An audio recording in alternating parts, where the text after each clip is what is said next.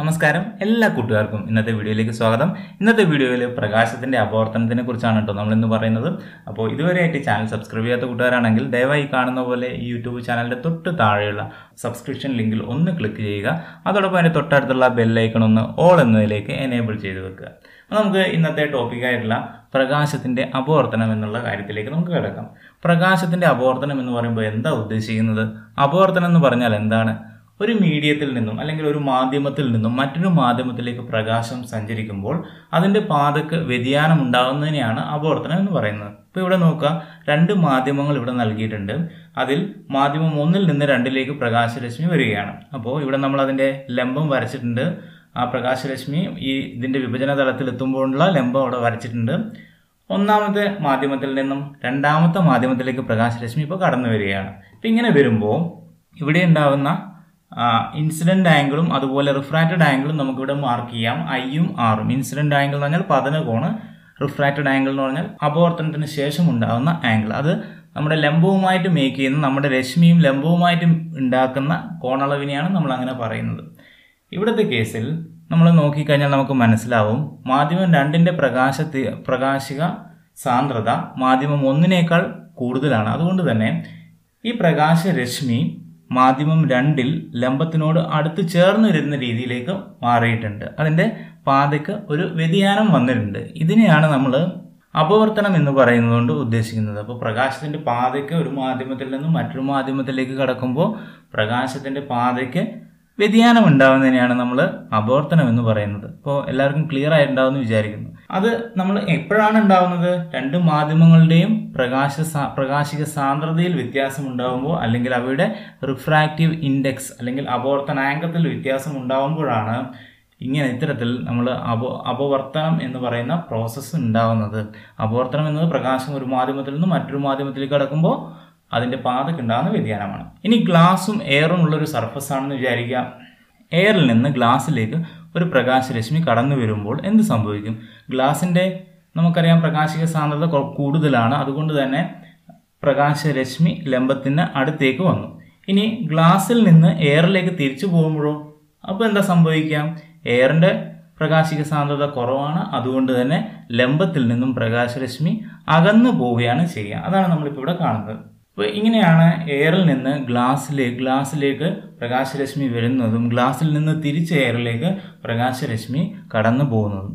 നമുക്ക് Snell's law ആണ് ഇനി അടുത്ത് പഠിക്കേണ്ടുന്ന പ്രധാനപ്പെട്ട ഒരു കാര്യം എന്ന് പറയുന്നത്. എന്താണ് സ്നെൽസ് ലോ എന്ന് പറഞ്ഞു കഴിഞ്ഞാൽ, പതന കോണിന്റെയും അപവർത്തന കോണിന്റെയും സൈൻ വിലകൾ തമ്മിലുള്ള അനുപാത വില, അതായത് സൈൻ ഐയും സൈൻ ആറും തമ്മിലുള്ള ratio, sine i by sine R എന്നത് ഒരു സ്ഥിരസംഖ്യയായിരിക്കും. അതിനെയാണ് സ്നെൽസ് ലോ എന്ന് പറയുന്നത്. സ്നെൽസ് ലോ എന്ന് പറഞ്ഞാൽ നമ്മൾ അതിനെ സമവാക്യത്തിന്റെ രൂപത്തിൽ പറയുകയാണെങ്കിൽ n21 equal to sine i divided by sine R ആയിരിക്കും. n21 എന്ന് പറയുന്നതുകൊണ്ട് ഉദ്ദേശിക്കുന്നത് n2 ഡിവൈഡ് ബൈ n1 ആണ്. അതായത് രണ്ടാമത്തെ മാധ്യമത്തിന്റെ റിഫ്രാക്റ്റീവ് ഇൻഡെക്സ് ഡിവൈഡഡ് ബൈ ഒന്നാമത്തെ മാധ്യമത്തിന്റെ റിഫ്രാക്റ്റീവ് ഇൻഡെക്സ് സമം sine i divide by sine R എന്നുള്ളതായിരിക്കും. ഇത് നമുക്ക് മറ്റൊരു തരത്തിൽ കൂടി നമുക്ക് പറയാം. അതെങ്ങനെയാണെന്നുള്ളതാണ് ഇനി നോക്കുന്നത്. അപവർത്തനാങ്കം n21 ഈക്വൽ ടു മാധ്യമം 1ലെ പ്രകാശവേഗം ഹരിക്കണം മാധ്യമം 2ലെ പ്രകാശവേഗം. അതായത് ഒന്നാമത്തെ മാധ്യമത്തിലെ പ്രകാശവേഗത്തിനെ രണ്ടാമത്തെ മാധ്യമത്തിലെ പ്രകാശവേഗം കൊണ്ട് ഹരിച്ചു കഴിഞ്ഞാൽ നമുക്ക് n21 ലഭിക്കും. ഇനി അതുമായിട്ട് ബന്ധപ്പെട്ടുള്ള രണ്ട് കാര്യങ്ങൾ കൂടി നമുക്ക് നോക്കാം.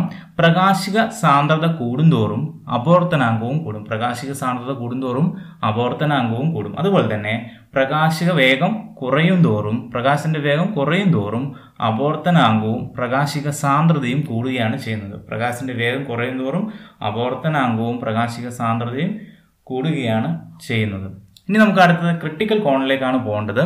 ഒരു മാധ്യമത്തിൽ നിന്ന് മറ്റൊരു മാധ്യമത്തിലേക്ക് പ്രകാശരശ്മി കടക്കുമ്പോൾ എന്താണ് ഈ ക്രിട്ടിക്കൽ ആംഗിൾ എന്ന് പറഞ്ഞാൽ ഉദ്ദേശിക്കുന്നത്? അപ്പോൾ നമുക്ക് പ്രകാശ സാന്ദ്രത കൂടിയ ജലത്തിൽ നിന്ന് കുറഞ്ഞ വായുവിലേക്ക് പ്രകാശരശ്മി കടന്നു പോകുന്നത് നമുക്ക് ആദ്യം ഒന്ന് നോക്കാം.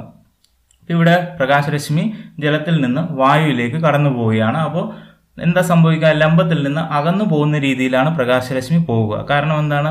വായുവിന്റെ പ്രകാശ സാന്ദ്രത കുറവാണ്.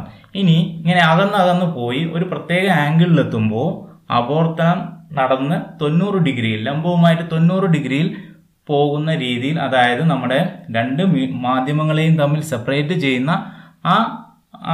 വിഭജിക്കുന്ന അതേ ഇതിൽ തന്നെ ജസ്റ്റ് തൊട്ടുരുമി അങ്ങ് പ്രകാശരശ്മി കടന്നു പോകും.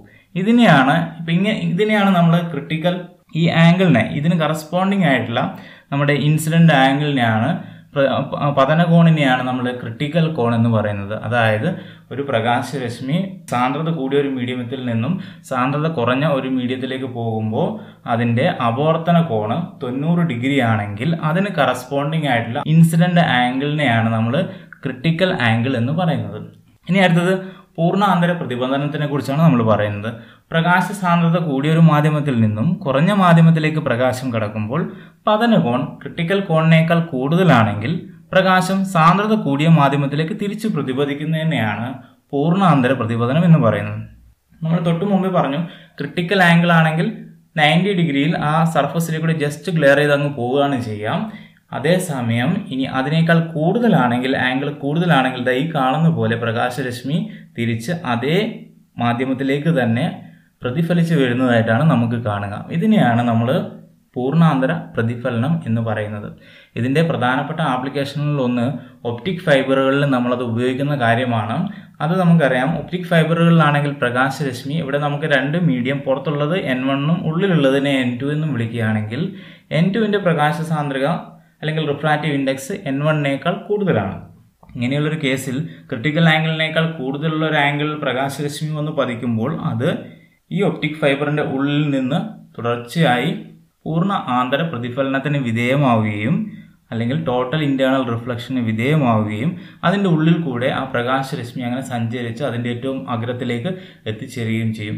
പ്രകാശത്തിന്റെ വേഗത വളരെ കൂടുതലായതുകൊണ്ട് തന്നെ ഇത്തരത്തിൽ ഇൻഫർമേഷൻസ് നമുക്ക് ക്യാരി ചെയ്യുന്നതിന് അതിനെ ഒരു സ്ഥലത്ത് നിന്ന് മറ്റൊരു സ്ഥലത്തേക്ക് എത്തിക്കുന്നതിനുള്ള സമയ വ്യത്യാസം അല്ലെങ്കിൽ സമയത്തിൽ ഉണ്ടാകുന്ന ലാഗ് എന്ന് പറയുന്നത് വളരെ കുറവായിരിക്കും. വളരെ പെട്ടെന്ന് തന്നെ നമുക്ക് ഇത്തരത്തിൽ പ്രകാശത്തിന്റെ രൂപത്തിൽ നമുക്ക് ഇൻഫർമേഷൻസിനെ ഒരു സ്ഥലത്തിൽ നിന്ന് മറ്റൊരു സ്ഥലത്തേക്ക് വളരെ പെട്ടെന്ന് എത്തിക്കാൻ വേണ്ടി കഴിയും. അതുകൊണ്ട് തന്നെയാണ് ഒപ്റ്റിക് ഫൈബറുകളെ നമ്മൾ കമ്മ്യൂണിക്കേഷൻ സിസ്റ്റത്തിന് കൂടുതലായിട്ട് ഉപയോഗിക്കാനുള്ള കാരണവും. അപ്പോൾ കൂട്ടുകാർക്കൊക്കെ ഈ വീഡിയോ ഇഷ്ടമായെന്ന് വിചാരിക്കുന്നു. നിങ്ങൾക്ക് ഇഷ്ടമായാൽ തീർച്ചയായിട്ടും ലൈക്ക് ചെയ്യുക. അതുപോലെ തന്നെ ഈ ചാനൽ സബ്സ്ക്രൈബ് ചെയ്യുക. ഇതിന് രണ്ടാമത്തെ ഭാഗമായിട്ടുള്ള നമ്മുടെ ലെൻസിന്റെ പറ്റിയുള്ള പ്രധാനപ്പെട്ട ഭാഗം നമ്മൾ തൊട്ട് മുമ്പത്തെ വീഡിയോയിൽ അപ്ലോഡ് ചെയ്തിട്ടുണ്ട്. അപ്പോൾ അതുകൂടി കാണുക. എല്ലാ കൂട്ടുകാർക്കും വിജയാശംസകൾ നേർന്നുകൊണ്ട് നിർത്തുന്നു.